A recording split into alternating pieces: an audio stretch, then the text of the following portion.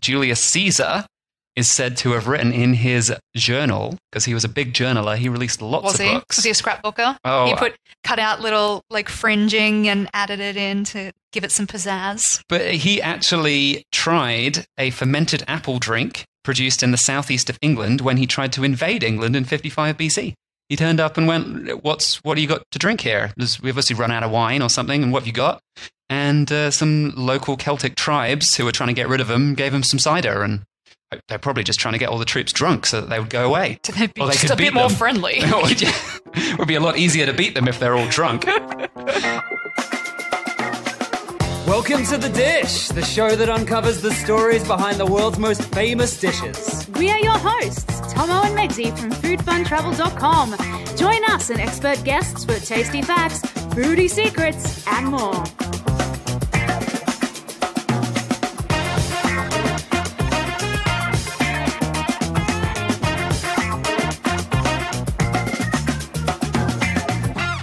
In this episode, the history of alcoholic cider, from the earliest apple trees 50 million years ago to modern craft cider production. We discuss the story of how apples eventually became cider. As well as the earliest cider history from Europe, we discuss the story of hard cider in the USA. And cider actually became the absolute number one most drunk alcoholic beverage in the USA at that time. Wow. So heading for the 17th, 18th century, late 17th into the 18th century, because these apples were just growing everywhere. They were easy to grow. It was the perfect climate.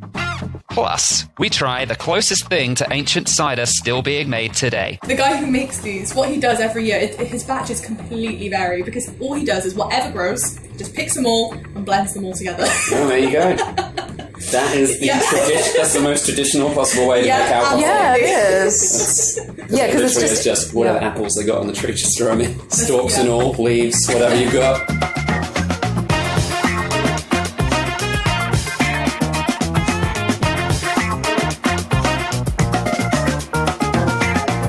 Hello, everybody. Welcome to another episode of The Dish. Yes, we are back to give you more infotainment about things we find near and dear to our hearts. Food and booze. Yep. And we're not doing a dish today. We're doing a beverage, which is sort of like a dish. I mean, I can sit down and just drink for a meal. Why not? Liquid meal. Don't they say a Guinness is a liquid lunch? Guinness might be a meal in the glass, perhaps, but today we're talking about cider, which, it's got a lot of fruit in it, so it's part of your 5 a day, right? Must be good for you then. It's got to be good for you. Yes, we are talking about cider, and we're going to go into some of the crazy history about cider. Where did it originally come from? What's going on with it today? How did it get to the point that it is now? But first up, before we even jump into any of that history, we set a few definitions. We always have to set a few definitions because, of course, in North America, cider is apple juice, not the alcoholic beverage that it is elsewhere. Oh, so like a 12-year-old can order a cider in America. Mm-hmm. But if they said they went in there and they'd be like, in the UK, can I have a cider? They'd be like, dude, seriously. Well, in the olden days, 12-year-olds in America used to drink cider all the time with the alcohol in it. Well, that's because the water wouldn't have been clean enough to drink. More on that later on. But yes, so of course in North America, cider is it's a fresh apple juice made from the raw fruit rather than being the dodgy apple juice that you buy in a supermarket that's made from concentrate with lots of sugar added to it. I'm not a fan of apple juice. I have to say, even when I was a kid, I have straight up never been a fan of apple juice. But I'm coming around to a cider, being married to a Somerset boy. Because it's got alcohol in it. Well, yeah, it could be just the alcohol I'm coming around to. I'm still not happy to sit down and drink an apple juice, but I will give cider a try. So that's quite interesting, isn't it? So, yeah, the cider we're talking about today is what Americans call hard cider, is alcoholic cider, and that is what it is in the rest of the world. It's just called cider. That's just cider. Yeah, we just call it cider in Australia. But yeah, so cider can be made from lots of different fruits, but the most common variety is, of course, apple cider. But you can also get stuff like perry, which is pear cider. That's pretty popular in the UK, actually. And lots of other different crazy varieties are coming out of the woodwork these days as well, like strawberry cider, rhubarb cider, passion fruit cider, and lots of other different things. So pretty much any fruit can be made into cider, but apple's the big one. And that's what we're going to be talking about today. All right. Before we get started, just quickly a reminder, please subscribe on iTunes or wherever you listen and leave us a 5-star review if you like the show. This helps us get up the ratings, which gets us more listeners, and more listeners equals more episodes being published by us. Also, just a quick mention, I am from a place called Somerset in the UK, which is in the West Country, the west side of England, about 2 hours drive west of London. And we're going to be mentioning that a few times, just in case you weren't aware of where it was already. So in North America, regular cider is raw pressed apples, as opposed to apple juice, which is, of course, apple juice, which has been filtered and pasteurized and all that sort of stuff, and is often made from concentrate. So yeah, cider, non-alcoholic in America, in the UK and everywhere else, it is the alcoholic version. But also, when it comes to alcoholic cider, we can also talk about something like scrumpy, which is something that West Country people like me would call scrumpy. Yeah. Going to have myself some scrumpy. I'd never heard that term before I visited your homeland. So scrumpy is like the alcoholic version of complete raw, just apple juice dirtiness. It's just like throwing all the apples in, adding as much alcohol as possible, well, creating as much alcohol as possible. That's scrumpy. It's dirty farmer hooch. It is dirty farmer hooch. It's cloudy. It's rarely filtered. It is the naughtiest of all stuff. It can be like 12, 13% alcohol. It's pretty dirty, but it's also pretty good.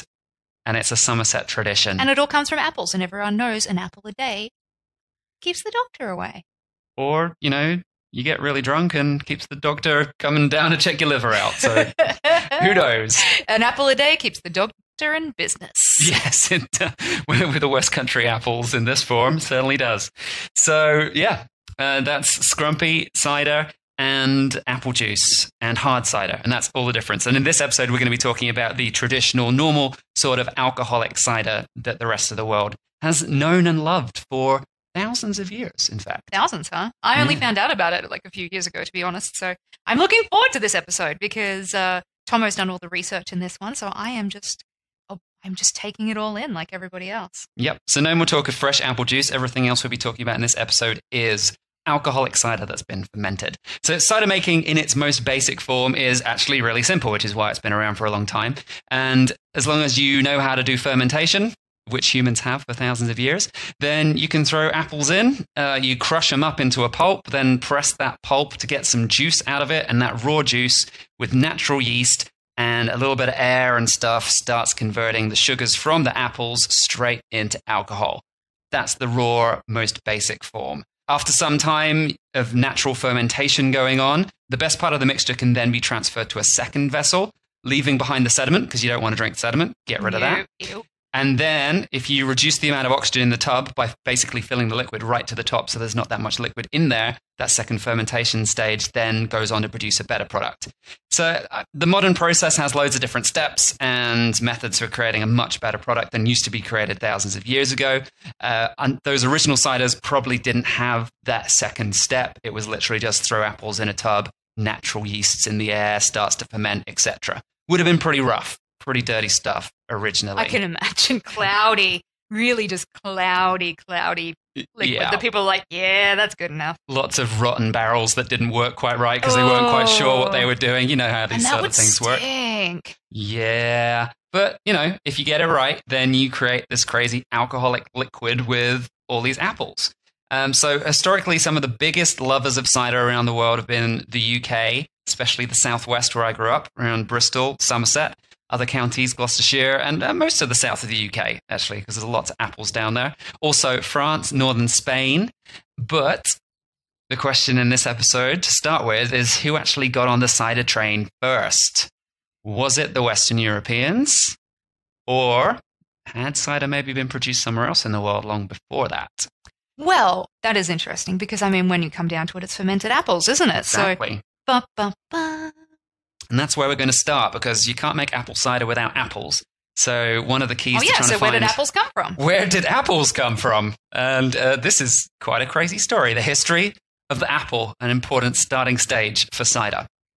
So the modern cultivated apple that we get all the time, millions of them all over the world, actually descends from the wild apples of Central Asia, probably around the south of Kazakhstan, modern-day Kazakhstan. No way! Yeah. And the primary ancestor to commercial apples has the Latin name Malus Pumila. Be careful with how you say these things, because there's a lot of Latin names for lots of different types of apples, and they all sound almost the same. So, Malus Pumila or Siversi. Those still grow wild in the Kazakhstan region, and that specific type of apple has been around in that region for at least 6,000 years. That actually kind of blows my mind a bit because we haven't actually been to Kazakhstan yet, but we do have a lot of friends that have been there. But from the pictures that I've seen, I don't recall an abundance of apple orchards. It's not the first thing you think of. No, it's not like, oh, Kazakhstan, yeah, let's go get some apples. I never would have thought that. That's very interesting. Well, actually, the largest city in this region of Kazakhstan is the south part of Kazakhstan, so it's a little less barren maybe than the north part that you've seen photos of, where the capital is. In the south, the city is called Almaty, and the etymology of the word for that city and the ancient etymology of how that word has been derived over time, there's actually some disputed translations, but they all involve apples. The name may mean full of apples, Apple Mountain, or grandfather of apples. The actual name of the city. Crazy, hey? And so the city and region around it have this archaeological history of human settlement dating back to at least around 1000 BC. So the apples were there before the humans were, of course. But actually, some scientists believe that early forms of apple trees may have been around on Earth for at least 50 million years. What? Yeah. So like those vegetarian dinosaurs were just chowing down on some apples? No, this is like post-meteorite. Dinosaurs died, and then apple trees. I know my history. Yeah. Well, it's quite ancient history. You can't keep up on all of it, right? I just know that dinosaurs are old. Jeez. Dinosaurs died out around 65 million years ago, and some scientists at least believe that apple trees were something that came after that in the next stage when vegetation came back and animals and mammals came back. Apple trees were one of the early sort of plants.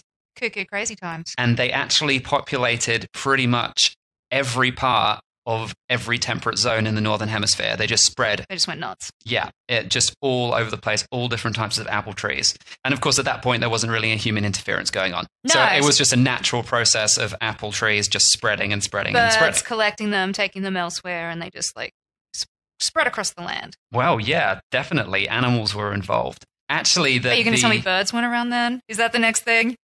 That's not part of this episode.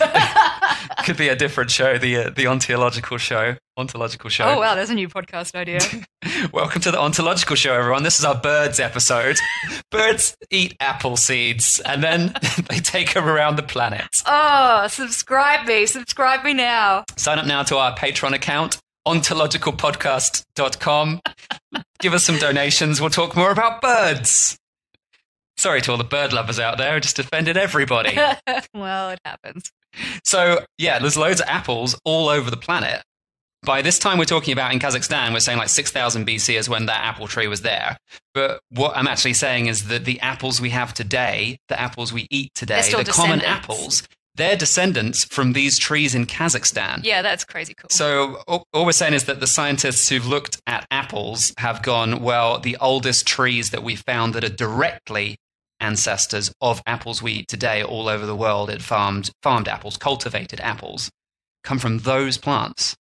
There might have been other plants. I mean, and over time, plants have interbred, and of course, there's lots of crazy stuff going on, but those trees are still there. You can go to Kazakhstan, and there is an article about this somewhere online that I read. Some scientists went to Kazakhstan, and they just walked around tasting all these different apples on all the trees from these trees that are genetically connected to the apples we eat today, cultivated apples. Very cool. So those are the closest relatives that we know of. You don't think of stuff we have today as being that old. Well, you'd hope the ones we have today, they grew more recently. So that's why. Well, you fresher. cut an apple in half and it's like brown in 5 freaking minutes. So yeah, you'd hope it'd be a bit fresher now. So yeah, as you mentioned, animals were involved in the natural spread of apples before humans were there. I know crocodiles were around. Yeah, were crocodiles around in Kazakhstan? Central Kazakhstan? I don't know. When did Pangea break up? A lot more recently than 6,000 BC. Let's just say that. I don't have the exact dates on me. So we can pretty much gather that it was crocodiles. Cool. Moving on. All right, so apart from crocodiles, which weren't involved, actually bears still today grab apples off trees, eat them, and then, of course, bears defecate in the woods, as we know, and then they defecate the seeds. So that's pretty crazy, isn't it, really? But yeah, other animals would have eaten them as well. But of course, bears they're roaming creatures, so they might roam large territories and then not come back to the same place for ages. They're like that. They're loners. and they like to have a lonely dump. Well, who doesn't? It's not a group affair. It doesn't have to be. No. So, yeah, I mean, look at many different animals, but today even bears are still doing it. They're still spreading apples around the world. Oh, there you go. Although much more limited status now that humans have taken over everything. But around the wilds of Kazakhstan, some bears are doing that sort of thing. So, yeah, trees would have spread all over the place. Now, directly descended, as I said, modern apples are directly descended from this specific Kazakhstan apple that still exists. The original wild apple from Kazakhstan has eventually become this cultivated apple called Malus Pumila, another complicated Latin word. So the common cultivated apple spread from Central Asia, at least from the time of Alexander the Great, because he turned up to that sort of region in 4th century BC. And then later the Romans, and through other parts of Europe and into the UK as well, cider drinking nation. This specific genetic version of the apples slowly has been improved over centuries through selective planting. And this modern one, the Malus Pumila, includes all, and I mean pretty much every single one of every famous apple we eat today, including Granny Smith, Fuji, Bramley apples, Coxes, Pink Lady, Red Delicious, Golden Delicious. These all come from this one specific genetic strain that was an adaptation of the original Kazakhstani one. When I was a kid, I actually thought that Fuji apples came from Japan. Oh, well, I didn't do any research on that. I still thought they came from Japan. Well, they came from Kazakhstan, obviously. Well, I mean, originally maybe, but Japan is also an apple-growing nation, so they could have taken these and created the Fuji apple. They did come from... All of these different apples... Do I have to Google this? I'll just... Maybe you do, but all of these different apples are grown in all different places around the world, and they may have been created in a new country. Like, there are apples that were created in America, but they're all descended from Kazakhstan, and they never grew anywhere else until they were grown in America. So that's how crazy it is. Hey, Google, where do Fuji apples come from? According to Stamilt, Fuji apples were developed in the late 1930s by growers at the Tohoku Research Station in Fujisaki, Japan. Well, that sounds like Japan to me. Yeah. Yeah, Fuji apples do come from Japan, but they come from Kazakhstan, but they come from Japan. All right. Because they're new. They're a new strain of apple from the same genetic ancestor. However, when it comes to cider, it's hard to say if the first cider would have been made from apples descended from this great-granddaddy of every apple we eat today, or if it was originally made from crab apples. What's a crab apple? So crab apples are wild apples. Now, although every modern apple that we eat today that's a culinary apple comes from this particular Malus Pumila, that's the adaptation of the Kazakhstan one, as I said, apple trees have been around the temperate zone of Northern Hemisphere for 50 million years. So they already had other types of apples, other genetic strains, all over the entire Northern Hemisphere. But it's just the ones we like are from Kazakhstan. All of the ones that we eat that are now used as culinary apples have come from Kazakhstan, genetically. Gotcha. But the planet was covered in apple trees, and they're all different types of apples, and they've all got different families. And if you look this up, the list of Latin names for different types of apple trees, there's even just on Wikipedia, there's 40. And none of those are related to any of the apples that we eat. All of those are just like crab apples, which are like wild apples.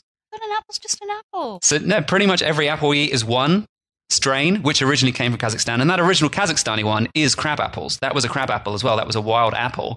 But that one strain that was a crab apple has now led to every cultivated apple, pretty much every single one that we eat. However, cider, unlike apples that we eat, could have been made, and probably was originally made, from crab apples and not from modern eating apples, because even today, the apples that they use to make cider are not just the apples that we use for food. Well, that makes sense, because you keep, and I'm assuming they turned it into hooch because the apples tasted like crap. Pretty much. Yeah, so you keep the tasty ones for eating, and the other ones you're like, well, I don't want it to go to waste. Let's see what we can do with this. Exactly. Fermentation time. Yeah, so they got all this fruit that's being grown on these trees, and you try to eat it, and it's sour and nasty and horrible. And you go, what am I going to do with this? Well, all right, let's try fermenting it, see what happens with that. Oh, cider. Awesome. And so, that's the end of our show. Thank you for coming. Thanks, Ben. So yeah, apples everywhere, but completely inedible. I mean, they're not you can eat them. They're not poisonous. It's just No, they're just gross. they taste horrible. And I mean, people might have used them if they added a lot of sweetness to them. They might have made jams and things like that. But they were not just picking them off a tree and eating them or chopping them up and putting them with their pork loin. Yeah. They're horrible. So when you use them to make cider, then suddenly they're all right. So the European crab apple is called Malus sylvestris. So very similar sounding to the other one, but different. And yeah, that's got nothing to do with the Kazakhstan apple at all. It's just a type of apple that grew up around European regions and definitely in the UK as well. All right. So how long exactly have people been making this hooch? Well, I'm getting to that. Okay. We haven't even finished the apple story yet. Okay, continue. These apples definitely existed in the UK long before the apples that are now common eating apples were brought from Kazakhstan through Europe and eventually to the Roman Empire. And the Roman Empire, they spread them all around Europe because they tasted good. So they went, let's grow these everywhere. And we all know that the Roman Empire was full of bears. Exactly. So, yeah, these crab apples taste... It was full of bears. Europe was full of bears. No, I'm saying, like, I meant like the Roman army where it was just... They just ate apples and they defecated them out well, yeah, all around Europe. It was an infantry of bears. Everyone thought it was humans, but they're like, the Romans are coming! And it's like, it's these... They're going to poop bears. apple seeds everywhere. It was their responsibility. They took it very, strongly. Actually, the Romans had the technology to graft branches from apples and turn them into trees, so they weren't even just planting seeds. They were just stupid. The Romans were on the ball, so they didn't have to defecate the raw seeds out. It wasn't essential. So anyway, although you can make cider from any type of apple, modern ciders are made from lots of different types, including the ones that we know and love and eat, but also from these crab apples. And originally that means you could have made cider from any crab apple because it works. And of course, alcoholic beverages keep really well. So if you've got all this fruit that you can't eat, that's basically just falling on the floor and being thrown away and tastes like rubbish, then why not turn it into something that you can drink for months and months and months and keeps really well during the winter or whatever. So apples have existed across Asia and Europe for all of recorded history, even longer. And the basic process of fermentation has been used by civilizations dating back to Neolithic times. So at least sort of like 3000 BC. And way before, because in Georgia they were making wine with fermentation, although they might not have known why it was working. But that was 6,000 BC. They were making wine. So fermentation was a thing that people had noticed. Uh-huh. So, cider could have been been the latest made. trend, like, avocado on toast. Oh, no, that's an old trend now. What's new now? I don't know. Avocado on toast probably wasn't the most important thing in the 3000 BCs in Central... No, I'm just talking about what's hip. It's like, fermentation was hip. Just like avo on toast, which I've been eating for years. Thank you. I think alcohol's been hip for a very long time. That's true. Do you know what's hip now? Moscow mules. They were hip in like the 90s and now they're hip again? They've come back again. I think it's just because the little pots they serve them in. Anyway, cider. So cider could have been produced on a small local scale pretty much anywhere, even by accident, just leaving some apples out that went a bit off. And yeah, that makes sense. Yeah, it could have been any time. There's just no documentation of it. As an aside, actually, this is random. So apples, were Adam and Eve making cider? Like all knowledge. Could I eat the apple or should I make some cider with it? And then I can have a knowledgeable alcoholic beverage. They'd already taken the forbidden fruit and went, you know what? It's too late now. We're done. Let's make cider. Let's have a party. Well, contrary to popular belief, the apple is not actually mentioned in the Old Testament Garden of Eden story at all. There is no apple. The forbidden fruit is not specified, and it's been debated by scholars for years as to what fruit it could have actually been. Isn't that interesting? Because it all like, it's children's stories. And all stuff is all shown. They just chose a fruit. And it was a big red apple, right? Because red is like bad. It's popular fiction. That's all it is. They've taken the forbidden fruit thing and gone, well, what would represent that well on TV? Apples, because everyone knows what they are and they grow all across the Northern Hemisphere. Yeah, but also like what's red that means like danger. Yeah, true. Yeah, that as well. Lots of symbolism going on. But the Bible doesn't actually say anything about it being an apple. And different scholars argue over whether it could have been figs, Could have even been grapes. Imagine just have one little grape and you've done the Eden. Come on! Like, there's one grape! Could be olives, apricots, pomegranates, grapefruit. They've all been suggested by scholars. I mean, I like the sound of olives, personally. I think that'd be a good, wise fruit. But also you have one olive and you're like, come on! And you can't eat olives straight off the tree. They're horrible. Oh, that's true. So, I mean, they've messed that up, really, haven't they? Like, totally messed God to that be up. like, told you so, tastes like crap, doesn't it? Oh, maybe that was the plan. Yeah. You're like, what is this? And like, joke's on you. So anyway, that's some of the discussion of apples and some mythology. But what about actual historic evidence of cider production and consumption? So let's look at some of the earliest origins and documentation. So though the origin of simple home production is lost, I mean, we could never really prove when that first happened, there are some early references to cider that are worth considering. So the first one that I've got here is Julius Caesar is said to have written in his journal, because he was a big journaler. He released lots of books. Was he a scrapbooker? Oh, He cut out little like fringing and added it in to give it some pizzazz. I don't know. I haven't He seems like a scrapbooker. I haven't to seen me. his scrapbook. It seemed to be more of a writer. Pressed leaves in there. It could be. Yeah. But he actually tried a fermented apple drink produced in the southeast of England when he tried to invade England in 55 BC.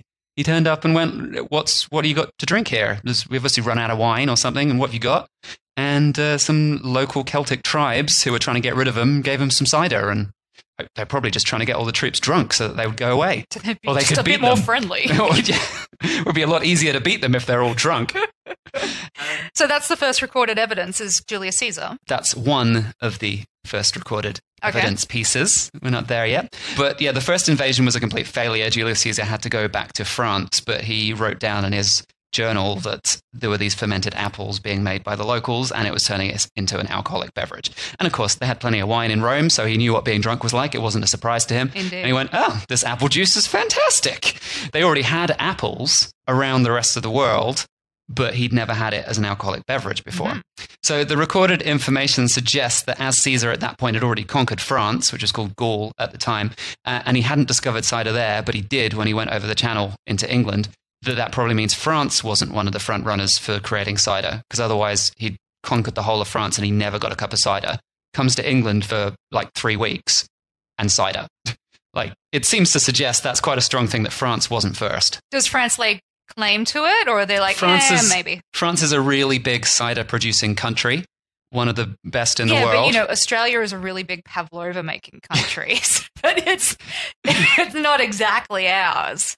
Well, I mean, the thing is they had apples and they knew how to make booze, unlike England that was, they were not part of the Roman Empire. They hadn't had like all of these different influences from Rome. France was, if they were going to ferment something, they'd already fully know what they were doing and be able to do it. But it appears like it wasn't the case. Apparently, it seems like cider was something that Caesar found in England and France weren't doing it. All right. Sorry, France. So yeah, the Romans at this time had not brought modern apples to England. So if they were making cider, they would have been using crab apples, which were definitely present in England at that time, as they were everywhere. But the Romans did eventually take their modern apples, their Kazakhstan descended apples, to England when they went in for their second invasion about 100 years later and actually conquered England in 44 AD. And then apple culture went crazy in England. Mm-hmm. But before that, there would have been lots of crab apples in England. So they could easily have been making cider from that because you can't eat the damn things. So further conjecture that apples were not being used to make cider elsewhere in the Roman Empire comes just mainly from a lack of documentation. So maybe, yeah, and they wrote everything down. Yeah, exactly. Caesar's writing everything down. He's doing these campaigns. He's gone through Gaul. He's gone to England. Never mentioned cider until that point. And other evidence also suggests, of course, they had apples, but they weren't using them for cider. Because there's actually some frescoes in Herculaneum and Pompeii, which are the cities destroyed by a volcano when Vesuvius exploded. They depict apples being used in cooking. So they're actually there on the wall, like, here are some apples in food. And there's a famous cookbook, which I think we discussed in another episode, by Apicius from the 1st century AD. And he describes apples being used to accompany pork, but absolutely no mention of them being turned into cider at any point. Interesting. So it sort of suggests, like, yes, they were using apples for food, but no one had thought, hey, let's turn this into booze. I mean, ultimately, like, England and North Europe has the perfect growing environment for apples. And as with all early history, locals use just products that they've got easy access to. So, And also, it's gonna make because if sense. they were already making like wine, why they already sort of had their booze sorted. So it's not Yeah. like someone was trying to invent the new thing. They already had a massive amount of agriculture devoted to making wine. It was one of their major exports. The Roman Empire exported it around the whole Mediterranean and beyond. It was one of their main trading things. So yeah, why start turning everything into orchards when you've already got great growing environment for wine? And wine's actually easier to make. Hence why Georgia invented wine 8,000 thousands of years ago, rather than being Georgians invent the first alcohol, which is cider. Yeah. It's like they invented wine. It's really, really easy to make wine compared to cider. Okay, so what about other regions around Europe that had plenty of apples but maybe weren't growing as many grapes or grains for making beer? Because, of course, the Egyptians were making beer before this time. So beer was a thing that could have existed. I actually didn't know that. Egyptians were making beer before the turn of the millennium, so way before 55 BC. I think it's maybe as far back as 1300 BC. But yeah, because they had lots of grains. They made beer. Obviously, we mentioned that France had great opportunity with apples, but they probably weren't making cider. But one other contesting claim is from northern Spain. So a region in the north part of Spain where the weather wasn't quite as good for grapes, but was excellent for apples. And this includes Galicia, the Principality of Asturias, Cantabria, as well as the Basque Country. And with really good climates for growing apples, cider is actually super, super, super, super popular there today. And it's considered that the Principality of Asturias is actually the highest consumer per capita of cider in the whole of Europe, and that the average person drinks 54 litres per year, or 14 gallons per person. So they outdo... for the entire state. I don't mean like every person drinks this. I mean, if you divide the total consumption for the state divided by the amount of people who live there, 54 litres per person. Yeah, but you're saying like more people consume cider there than the West Country. Well, not necessarily, because it's a very small area. Oh, okay. What I'm saying is for the amount of people that live there, they drink a lot of cider. So how long has this love of cider been going on in northern Spain? That's the question. There's lots of references to this Greek geographer called Strabo, suggesting that cider drinking was going on in that region at least from 60 BC. So 5 years earlier than Julius Caesar discovering it in the UK. Oh. Now, I'm sure the UK didn't invent cider 5 years before Julius turned up as a welcome gift. But who knows? We're just talking about actual references in literature Caesar's here. coming. What can we do to impress him? If we get him drunk, he'll leave. But this is just for documentation. We can't prove when it first happened, but for actual documented references. So I had a look at this and went, wow, they've predated by 5 years. That sounds a bit controversial. That almost sounds like someone trying to do some marketing for the destination. Oh, is it? Because I thought it could have been, benefit of the doubt is one of those things that, just happened to occur at the exactly same time. 5 years before, so that it was the earliest one. Actually, now you say that, it's like, So I did a little digging, and this guy Strabo from Greece was born in 64 BC. So barring the possibility that he was sort of some drunk literary toddler at 4 years old writing about his amazing cider experiences on his blog, it seems like any such reference to a 60 BC as the date, nah. It keeps coming up in these podcasts that there's some really genius toddlers getting around Wikipedia. Yeah, a lot of genius toddlers in history, it seems, or more likely just poor historians not putting the dates right, and then it just gets spread around the internet as an internet myth. So his writings on the topic of cider in that region would have been compiled between 7 BC and 23 AD based on his age and his career. So this random date of 60 BC seems to have come out of nowhere. But of course, it's possible that what happened is, Strabo, he actually pretty much hung out in the Roman Empire, and travelers would have come in and been like, I did this stuff, and I did this stuff, and this is stuff, and then he noted it all down about, and like compiled a book based on other people's experiences. So that's true. It's very unlikely that he ever actually went to that region. So perhaps it's possible that someone came into Rome and went, "Oh, well, he wouldn't have spoken like that when he gets to West Country." Like, Anyone who drinks cider speaks like that, right? As soon as you drink it, you get the accent. Maybe he was a little Italian. So Okay. maybe when he comes into Rome and he says, "I was in Spain in 60 BC and I had some cider as an apple beverage." You called it 60 BC? Yeah, I said, "When I was here in 60 BC." And so, yeah, he told Strabo the story and Strabo went, "Oh, 60 BC, eh? I'll put that in the book." Is Maybe not. it coincidence that Strabo sounds quite similar to Strongbow? That could be what's happened here. It's the original Strongbow. I don't know. Maybe they got the inspiration from Strabo and just thought there'd be a copyright issue, so they didn't try to contest that. So, yeah.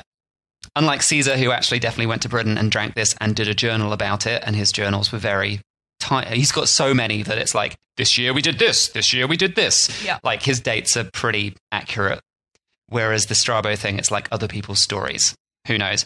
So, yeah, it's possible that North Spain, just like anywhere else, was already drinking cider at that time, but it seems more likely that the UK is going to clinch this one for actual documented evidence. All right. UK is the winner. Congrats, guys. From what I can tell, UK is definitely the first on the cider train with crab apples, and they were loving it. Yep. Choot choot. All aboard the cider train.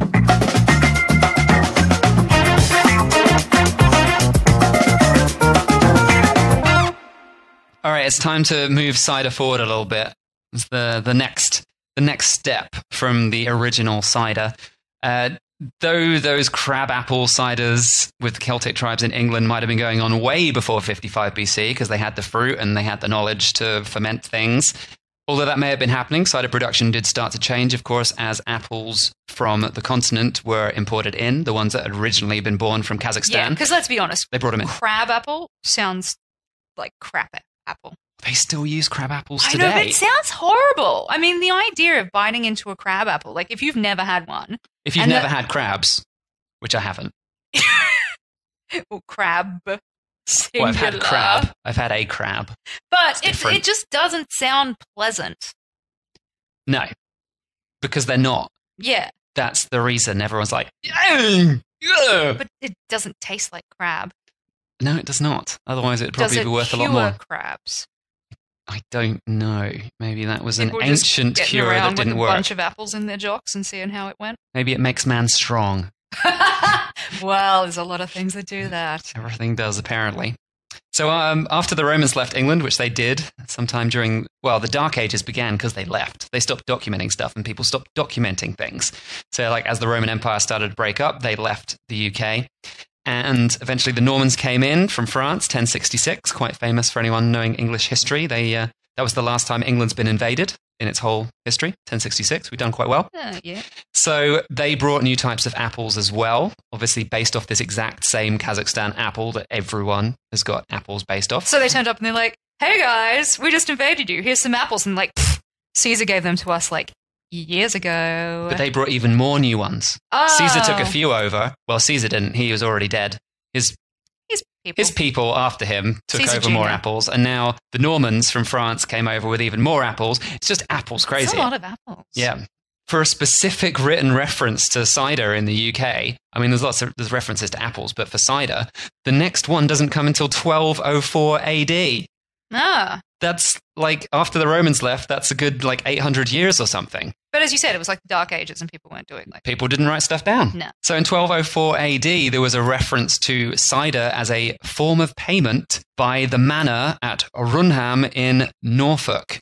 So they actually paid someone off, like some service professional or, I don't know, slave. No, they don't pay slaves. No. They paid someone off. They paid their plumber. They paid some sort of debt. Maybe they paid their plumber in cider.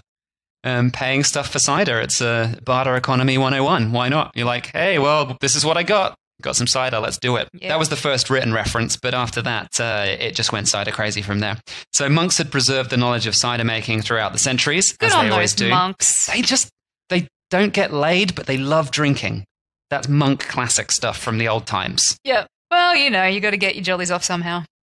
It's actually noted that the Bishop of Bath and Wells is the city where I grew up, in the West Country. Mm-hmm. The Bishop of Bath and Wells, it's in the southwest of England. He was the guy who ran those two cities and presided over the religion, as it were. He bought cider presses for his monastery in 1230. So it's like documented that he bought some cider presses. It's all about keeping up morale with your staff. Well, when they're not getting laid, what else have they got to do? Exactly. So yeah, he was doing his bit for the cider in 1230.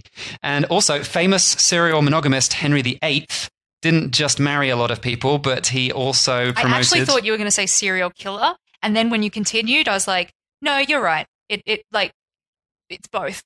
He's the most famous serial monogamist in history, right? And killer. Yeah. Well, he didn't kill them. He got his executor to execute them and stuff, right?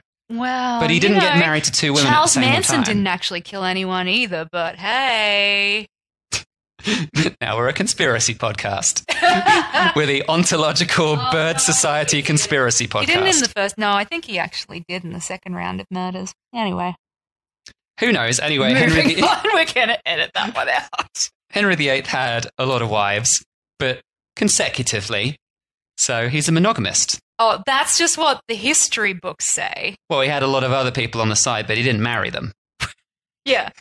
And he always had one of the wives on the side before they became a wife. And he was a scoundrel. And that's why he died of syphilis. Yes, and also quite famous. So he promoted more apples. He wanted more apples in the UK and cider. And he Clearly not a cure for syphilis. Apparently it didn't work. Or crabs. So there we go. If you've got any downstairs diseases, apples are not the cure. But anyway, he got his top fruitier. I don't know if that's a word, but like a musketeer, but a fruitier. And it's going out to find fruit. Dante, the fruitier. Yeah, the fruitier. Fruitier. Well, that sounds more French. See, because you said a fruitier or a fruitier. Who cares? Richard Harris was his guy, and he sent him to France to borrow some apples. And he brought back the pippin apple to plant in the UK. So the apples, they already had plenty of apples in the UK, but they went, hey, let's get some more. Let's steal them off France. Henry VIII's that sort of guy. He's like, don't have something, I'll steal it. I'll get it. Yeah. Well, hello, I want what they've got. Exactly. Yeah. I'll try that wife, please. Yeah. I want one of those wives. So as apple production grew further into the 17th century, cider became a very popular drink with the gentry, the popular ladies and gentlemen of the society, often replacing wines. A lot of wine was imported from the continent. So, because English wine was terrible at that time. They had it, but it was terrible. So apples, fantastic. All right, let's make this. Let's drink some homegrown stuff. And it wasn't that French stuff. They're like, we don't want to drink that French stuff. Because come on, there's wars going on. You can't get trade all the time. British and French notoriously been battling each other, whether it be in person or just verbally for years. We do have a local rivalry. What can I say? Yes, that's rivalry. That's the word I wanted. And so it's we're not going to drink that French stuff. We're going to have these apples. They're French apples. Oh, but we made them here. we stole them from France. We stole them from... we turned them into English apple trees. They were grown here. So, yeah. Basically, everyone's been stealing off each other forever. That's the history of food. That's the summary of the history of food. We all stole everything off each other and made food better. Yep. Which is totally fine. And booze. We made booze better as well. And by the 18th century, more efficient production led to second pressing cider, where they used the leftover apple bits from the first pressing, which made the really good high alcohol stuff, to make a second pressing with lower alcohol that was sort of around 2 or 3% alcohol. It's basically a cheap cider for the masses. Mm-hmm. And workers were said to have drunk about half a gallon of this for breakfast, which is 2 liters. Well, it's 2 to 3%. It's basically like having a couple of drinks at breakfast. Couple of pints. I don't think I'm drinking 2 liters of any sort of liquid for breakfast. That's a lot of liquid. Yeah, but you're going to go out working in the field all day. Some big guys who are going out to work in the fields and they're drinking sort of 2 liters of this 2 to 3% alcohol. I mean, we know if you drink half-strength beer, you can drink 2 liters and you're basically not even drunk. Yep. It does nothing. So if these guys are drinking this every day, half a gallon for breakfast, they can't drink any water, and they're going out in a hot field to tend the fields all day with the sun beating down. No, it makes sense. So they need some liquid. And of course, they didn't realize that alcohol was dehydrating back then. So might not work so well. But anyway, after drinking their half gallon for breakfast, they also then took more with them so they could drink during the day. Of course. Why not? Keep your buzz on. Keep your buzz going. So... yeah, that's it. So cider became like a drink for the people at that point, and everyone was drinking it. That's sort of like 18th century time. So cider, its first post-Roman written record that we mentioned at the start there was 1204, and it was being used as a form of payment. But everything went very downhill in 1887 when the Truck Act prohibited the payment of wages with cider. And that was it. The government went, no more paying people in cider. And everyone went, say what? So could you pay people in other stuff, or they just went 100% currency? Considering we still have barter exchanges today, I doubt that the Act prohibited all barter exchanges. I think they were pretty much saying, like, workers' rights. You can't just pay people in booze, Oh, they were trying to do a good thing. Okay, I understand. Maybe. Maybe not. Well, usually if the government's involved, they're just trying to get their cut somehow. And they're like, well, you can't pay them in cider because I can't get my percentage of cider from them. Yeah. In the Where's long my run. cider? Where's my cider? They're just in the House of Parliament. You need to pay your workers. "Here he is, sir. yeah. Where is my cider? I think if we can't get our cider, then we need to have a new law that stops other people from getting their cider without our cut of cider. Otherwise, bring cider to the House of Parliament now, please." And that's history. That's exactly how history worked. Rich people ruining it for everyone else. What you gonna do? Anyway, that's just a brief rundown of some of the random events that happened during the history of I had cider no in the UK. idea that the history of cider would be so old. Of course, I mean, it's alcohol. I thought it would have been like some farmers in the 1930s. Blah, blah, blah. Not at all. Anyway, let's talk a little bit about modern production and what's changed since 1887, what's been happening now. And then also a little bit later on, we'll talk about the history of cider in the US, because it's quite a different story from what happened through Europe and the UK. Right. Although through history, cider was simply made by pressing apples and then fermenting them, modern machinery changed everything, as it has for the whole food industry. And it's led to mass-produced commercial ciders like Strongbow that we know today. Now, for legal reasons, I am not going to say that Strongbow is a company that does any of the stuff we're talking about after this. And I'm not going to name any companies that may or may not do these things in commercial ciders. This is just for information. I am very intrigued And I have now. no idea which companies do and don't do this. Some people get sued for saying things that mass producers do when maybe they don't. We're not saying that anybody does this, but Some people might. some people might. And we don't know who. Do the following. I think it's important for consumers to know the difference, because there's a big difference between commercially produced products with cider than with craft ciders. So And not that we're saying that commercially produced products will all do this. we've never said anything. Forget. Forget me now. You'll all get one in the mail very shortly. If We'll you be all- getting a bottle of Strongbow in the mail because they never do anything bad. They're brilliant.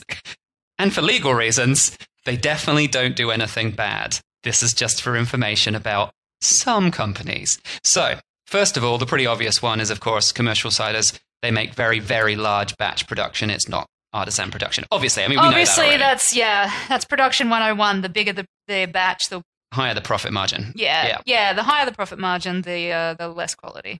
Here's one of the most important ones, though, is most commercial ciders are not made from fresh apples. They are made from an apple juice concentrate, which is then reconstituted in order to then be put in the vat. Boo.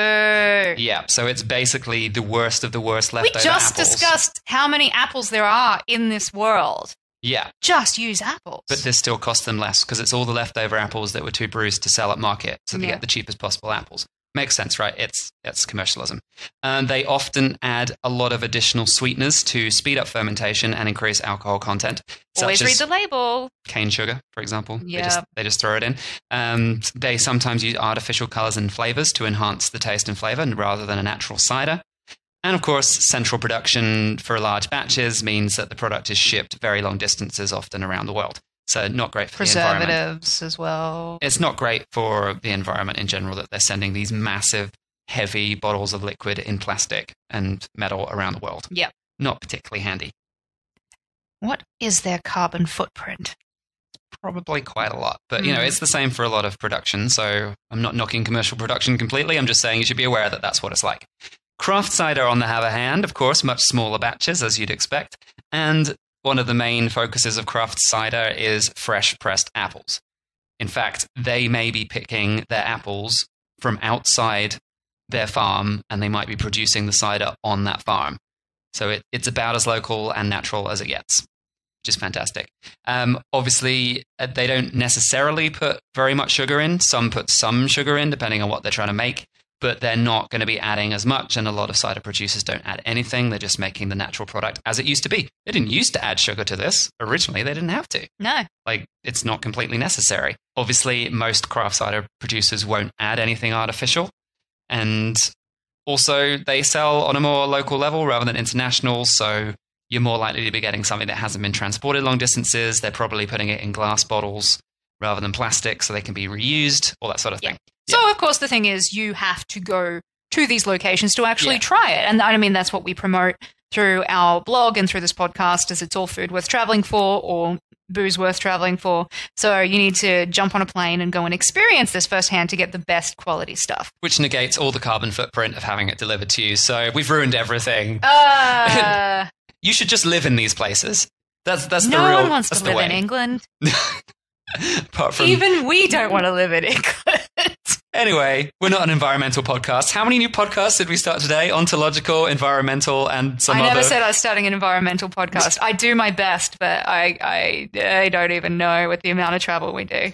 No, don't even want to think about terrible. it. So the one downside, of course, is that these small batches, they're made maybe from apples that aren't as consistent because they get different crops every year.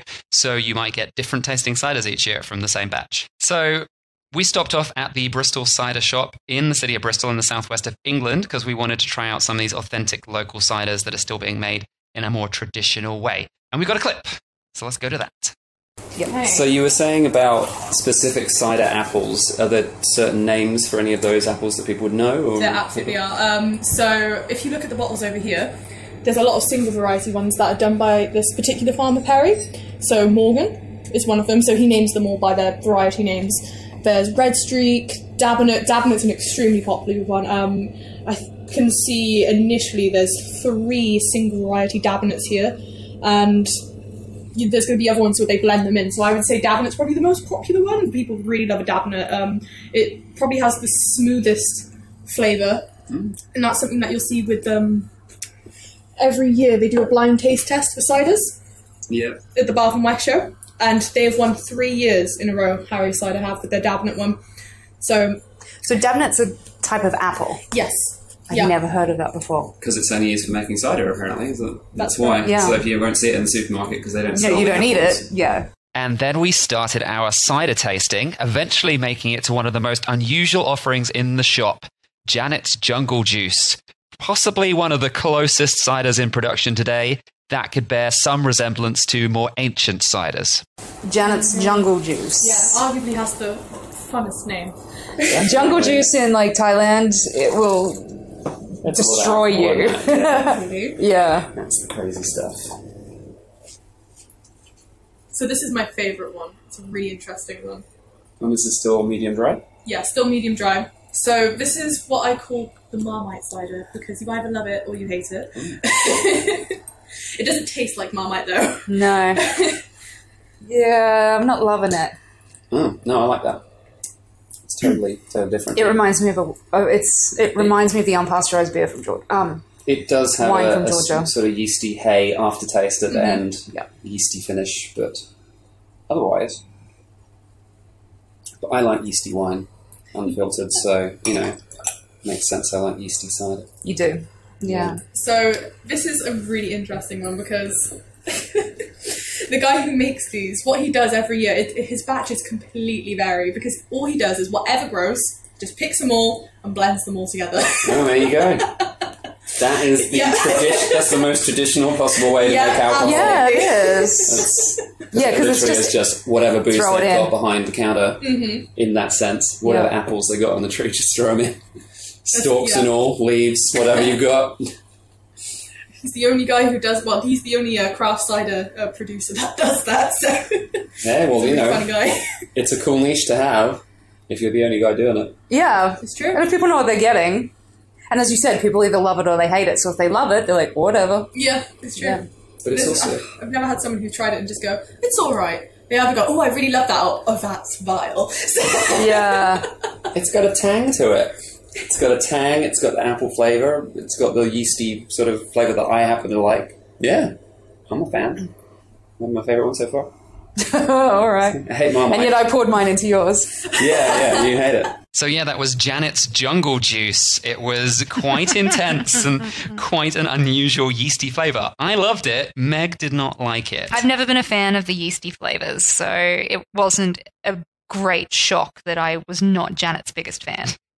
But we did also try plenty of other less rustic craft ciders, so don't be afraid to go try them. This was just the most extreme one that I found very interesting because of the production method, and the flavour was just crazy. But there's lots of more sort of ones that, you know, they're still using local apples, they're still doing local production and small batches, but they're using more modern techniques. They're filtering things more and making a cleaner, more interesting cider. You have to think of it as like a wine tasting. You're not going to enjoy every wine you taste at a wine tasting. Cider tasting is exactly the same. Yeah, exactly. The Bristol Cider Shop has a very strict policy on only stocking ciders that are produced within a 50-mile radius of their store, which is in Bristol. And most of their craft range is actually unavailable in regular supermarkets because they stock all of these small-scale producers. So you're actually going to find some very unique ciders that you just can't buy anywhere else. And they're also fully licensed. So as well as the tasting sessions, you can go and buy just a pint of cask cider. You can walk in, sit down on their little terrace and have a drink. If you visit England, go down there and you can go to the pub and you can quite often drink some cask ciders out of a barrel. Not just these commercial ciders. You can actually just find them in a regular pub as well. But anyway, if you want to get some more information on the Bristol Cider Shop and anything else we've discussed so far on this podcast, check out the show notes, foodfuntravel.com/cider podcast, and you can get some more information on that. All right, our final section today, we're talking about cider in the USA. The Great American Cider Train, rather than the European one. So I know even less about American cider than I know about English cider, so let's do this. Is because cider was not a big thing in the USA recently, but in the past, it was. Ah. Mm-hmm. So before Europeans arrived in the Americas, they already had crab apples, just like everybody else. What is up with these apples? Crab apples, I tell you, the apples just went everywhere. It's like the meteor hit the earth, and it made this backwards reaction, like everything went in but apples came up. It's because bears were eating them, so they could like walk through Alaska and poop everywhere, and they just kept pooping. Oh, very roaming.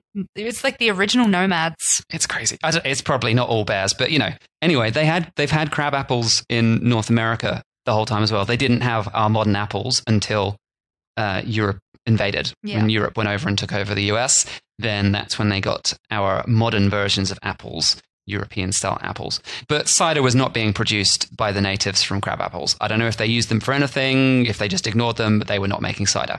Okay. That is for sure. So some sources claim that the very first apple trees from Europe were planted in 1607 in the US in Jamestown, Virginia. That's probably not Virginia accent. But, you know, whatever. Whatever. Other sources claim that it was Massachusetts Bay Colony in 1629 who planted their grafts of apples. So yes, they brought branches across from Europe and they planted the branches. They might have planted some seeds as well. It's not really completely clear. But either way, apples became a really important crop, and cider actually became the absolute number one most drunk alcoholic beverage in the USA at that time. Wow. So heading for the 17th, 18th century, late 17th into the 18th century, that's what was happening. It was all cider. Because these apples were just growing everywhere. They were easy to grow. It was the perfect climate. So just throwing the apple trees down and it became super popular. And of course, because they had no clean drinking water, even the children were drinking it. Of course they were. Yes, it helps them go to sleep at night. Yep. And all day. Yeah. People this is why human society took so long to become massively, massively technologically advanced, because everyone was drunk. I think it's also the problem today with why we have so many ADHD kids, is because no one's boozing their kids anymore. It could be it. So we've controversial. No one's giving them that rum to go to sleep with anymore, but we will give them a hefty dose of medication. And as well as the kids drinking cider, rural communities were also paying their taxes, people's wages, and tithes to the church with cider. Cider was currency. Boozy currency, just like it was in England. So it's worked for a while. I don't know if you have it in your notes, but I read that for many years I do know in England, but I don't know about the States, but I guess it'd probably be the same, that kids were actually baptized in cider because the water was not clean. So they would baptize them in cider and be like, the Father, Son, the Holy Ghost, and, don't drink too much on the way down. Boozy baby. Boozy babies. I don't know. Sticky I have not babies. seen this. Sticky babies. If it's like a low alcohol cider, it might be less sticky. Yeah, I don't know. guess. I read it somewhere that, they were baptizing kids in it because, the water was not clean. So, America was big on the cider and big on the apples very quickly. They grew. So it was perfect. Let's make lots of food. And actually, one of America's biggest folk heroes, Johnny Appleseed, took it as his mission in life to create new orchards across America so that no one in America would ever go hungry again, because there would always be apples at least. What was his original name? So actually, his original name is John Chapman. He was not Johnny Appleseed, but he became Johnny Appleseed because he was the apple guy. And today, John Chapman is a very different person. We don't have to reference serial killers on every part of the show. He only killed one person, but, that's fine, then. He went big. He went go hard or go home with his killing of John Lennon. So that's probably why they changed his name from Johnny Appleseed to John They're Chapman. like, this can't be an American hero. What can we call him? Oh, we'll call him Johnny Appleseed. Oh, no. But unlike most of the apple trees that had been planted in the US at that point, which were grown from grafts taken from trees in Europe, Johnny Appleseed, and hence the name Appleseed, was the one who went around planting trees from actual seeds because he believed that's what nature intended. So he's like, I'm just going to go plant seeds, which takes a bit longer, but it's... Hey, if more people went around planting seeds, it wouldn't be a terrible thing. Actually, there's an amazing reason why this is so brilliant that he planted seeds rather than grafts. If you plant a graft, then the tree that is born out of that is basically a clone of the original tree. Now, apples actually have a unique DNA that is more complicated than human DNA. They actually, when they reproduce, new trees that are born of apple seeds are so different from the original tree and can be so different compared to humans. It's actually more variation. You can taste an apple from a tree that is grown from a seed from the previous tree, and the two apples will taste completely different. They have crazy DNA in trees. So when we talked earlier about the fact that America has all of these apples that are actually native to America, even though they came from Kazakhstan originally, it's because when he started growing all of these trees from seeds, they created all these new apples. So it just absorbed a different type of soil, different sort of nutrients. No, it's nothing to do with the soil. It's the DNA of the seed. Oh. The seeds that are created from apple trees create trees that then grow apples that are very different from the original tree. Wow. So his mission, he invented new apples inadvertently by planting seeds rather than grafts. Crazy. So, a lot of the apples we have today and a lot of the ones that are most popular in the US are because he went out and planted seeds rather than grafts. Crazy, crazy, crazy. So, and we're going to clarify that he planted them. He didn't just go nomadic like the bears. No, he didn't plant them with his bottom. Okay, good. No, he went around to a lot of different places all around and he just started planting them. He gave seeds to people and it was his mission just to plant all over the US. That's fantastic. Yeah. Go, Johnny. So from 1792 until 1842, Johnny traveled all around America planting seeds, and he helped to grow thousands of new productive apple trees. And from that, more cider. So more cider was coming out of him. But by the late 1800s, which was after he died in the mid-1800s, cider began its decline as being the most popular beverage in the USA, partly because of the Industrial Revolution, which took people away from farms and country living to work in the cities. So orchards were abandoned, which resulted in less production, and the unfiltered and unpasteurized cider that would normally be stored maybe in a cellar to keep it at a temperature it didn't go off, trying to transport that then to cities where there was no refrigeration, they had problems and the cider wouldn't travel well.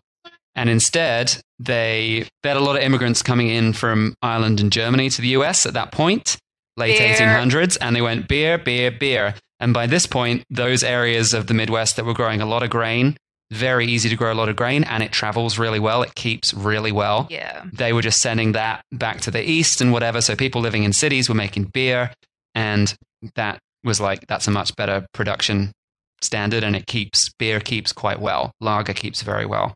So that was it. And the final nail in the coffin for cider was actually the temperance movement. And by the time Prohibition was enacted in 1920, the production of cider in the US had slipped to only 13 million gallons a year compared to in 1899 when it was 55 million gallons.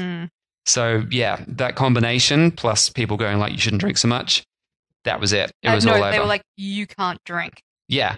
You shouldn't drink so much. Well, you're not allowed to drink. No, but it's pre-Prohibition where people were like, you shouldn't drink so much. And then eventually Prohibition happened. The production had just slipped so much. And by the time Prohibition finished, it just never came back.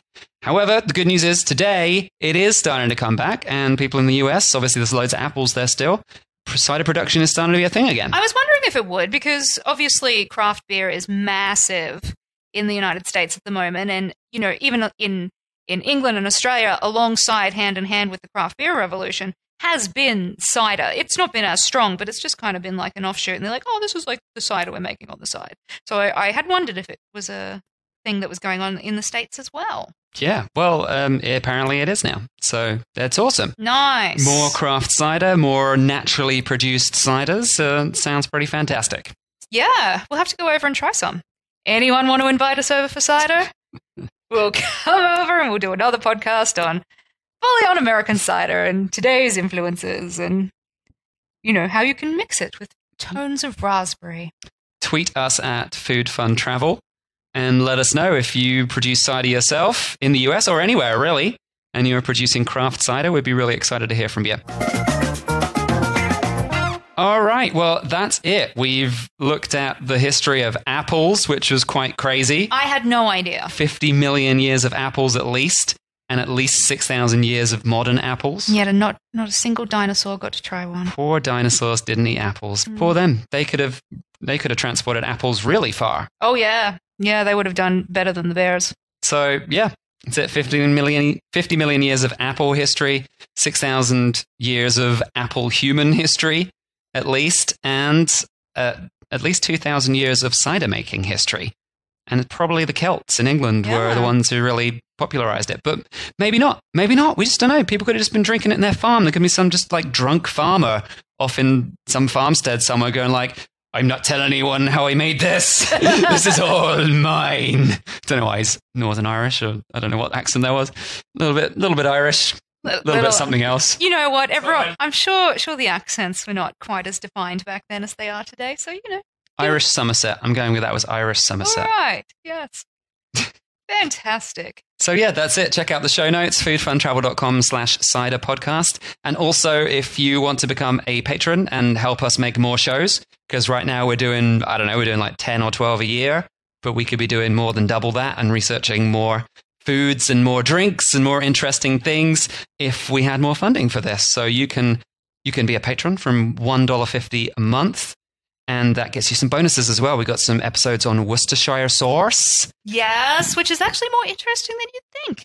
Yeah. Actually, we've sort of delved into condiments a bit with our mini episodes, and they actually have kooky backgrounds that you would not believe. Yeah, Tabasco sauce as well. It's one of our mini bonus episodes for patrons. So come join us at foodfuntravel.com/extras. That will send you to our Podbean account, which has our Patreon information, and you can sign up for $1.50 a month and get those bonus episodes. Plus, like, the main thing is it means we're going to make more shows. If we hit our targets and we get some funding from you guys, we're going to be able to sit back and go, yep, we've got a bit more time to do this. We don't have to work as hard on the blog, and we can just do more podcasts, which will be awesome. Yep, and the main thing, as you guys know, is we like to actually travel to these destinations and speak to the people firsthand, which is not cheap. Yep. But, if you ever wanted to, buy us a cider, then please do. Any sort of contribution is very greatly appreciated. Don't forget to rate and review us on iTunes or wherever you listen. 5 stars is good. Anything less than 5 stars, don't leave us a review. Listen to a different show. If you don't like the show that much, listen to something else. What are you doing? What are you doing? You got limited amount of time in this life. And Stop don't be one of those wasting people on Amazon that thinks 1 star's the best. What's up with these people that's like, best product I've ever bought. I use it every day. 1 star. Well, they probably drink a gallon of cider a day. 17th century people who just learned how to use the internet drink a gallon of cider and then go 1 star. I love this book. But also people that think like 1 is the best. I'm number 1. I must leave 1 star. They're number 1.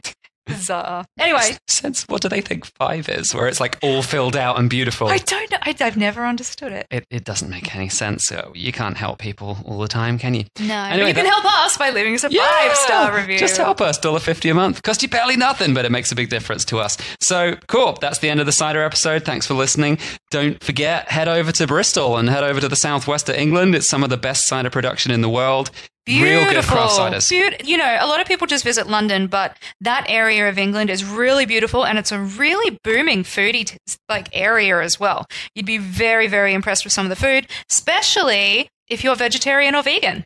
They are doing some really great stuff that really accommodates all food types. So get on over there. But they also have fantastic dairy, and they also have amazing pork. Yes, they do. Yeah. West Country pork and West Country bacon. It's a thing. Everyone. There's something for everyone in that region. I doubt that anyone would go away hungry or sober. Yeah. All right. Catch you in the next episode. Thanks for listening to The Dish. Don't forget to subscribe and keep this podcast on the air by giving us a 5-star review on iTunes or wherever you listen. Also, come join our foodie community on Facebook in the Food Worth Travelling For Facebook group. Catch you next time.